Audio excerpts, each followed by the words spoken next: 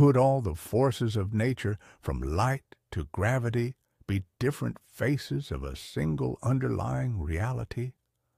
One question reshaped the course of modern physics.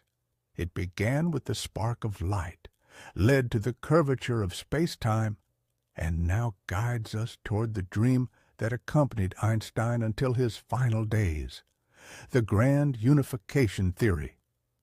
And we recall the words of Allah Almighty, "It is Allah who created the heavens and the earth and everything between them in 6 days." Then he established himself above the throne. You have no protector or intercessor besides him. Will you not then take heed? Surah As-Sajdah 4. The entire universe stands upon the wisdom and power of the Creator. In the 19th century, physicist James Clerk